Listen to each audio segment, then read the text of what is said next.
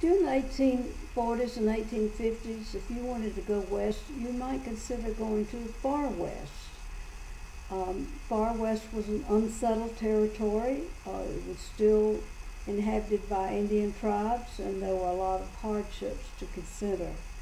But there was a man by the name of Roland Gardner. His occupation was that of a comb maker and a sawyer, and he was from Connecticut. Well, he met up with another family by the name of Harvey Luce, to whom he married one of his daughters. So the families together decided to go to Far West, and they equipped a team of oxen and supplies that they thought would hold them and take care of them, and began on their trail. Well, in June of the year of 1855, they arrived at Lake Okoboji. Here's a picture of Lake Okoboji. Beautiful lake. They fell in love with this lake at once, and they built cabins on the western shore. They realized that it was too late to plant a crop that year. They were well into the summer months, and so they had to figure out a way to feed their oxen and to get by until they could plant in the spring. So what they did was they chopped up the hard ground there and made hay from it, and that's how they fed the oxen.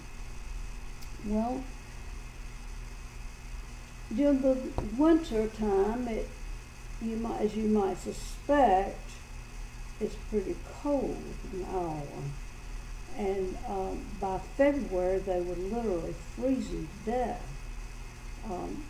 In fact, there were two men in their party who had frozen legs.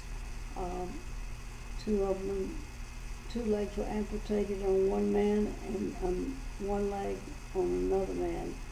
So this is what they were faced with, and although Gardner and Luce were the early settlers in that region, their company only consisted of 9 people. But as the winter began to press on, more and more settlers came into the area, and they were looking at a bank of snow 15 feet high.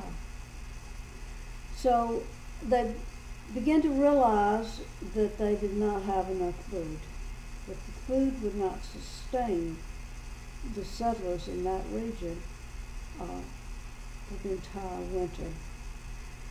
So they knew that they were going to have to do something about it.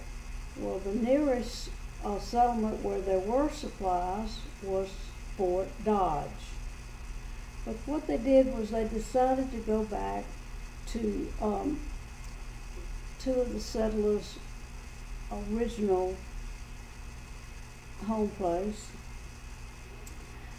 and started out on that route. Well, the treacherous snow and the hardship getting there was overwhelming. But finally, when they reached the area, they were able to get some supplies, but the oxen that they had taken with them were exhausted, as well as 2 of their members of that company could not go any further. So they remained behind and to recoup. Meanwhile, the 4 remaining men who had gone after the supplies began their return to this beautiful lake where they had made their home.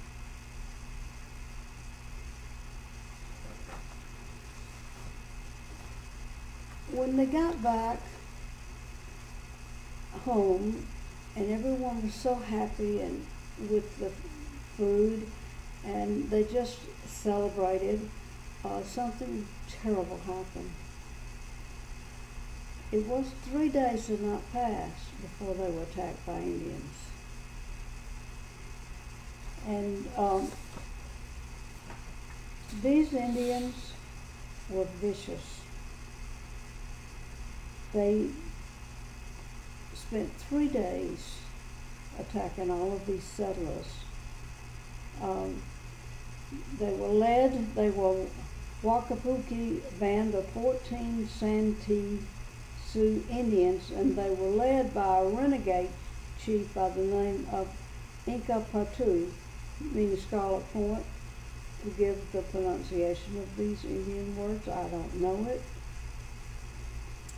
So the attack continued all the way around this lake, as well as Spirit Lake, where some of the settlers lived. Here's a map of Spirit Lake. You can see how that goes.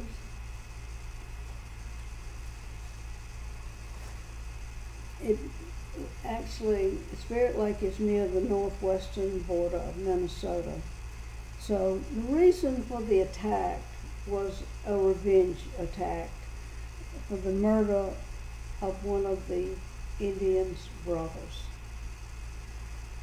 I hope you enjoyed this little story. There are many stories of the settlers who went west at different parts of the time, and from the early 1700s to the late 1800s. And most of the time they encountered Indian attacks. Please visit GeorgiaPioneers.com and hope you can find your ancestors there.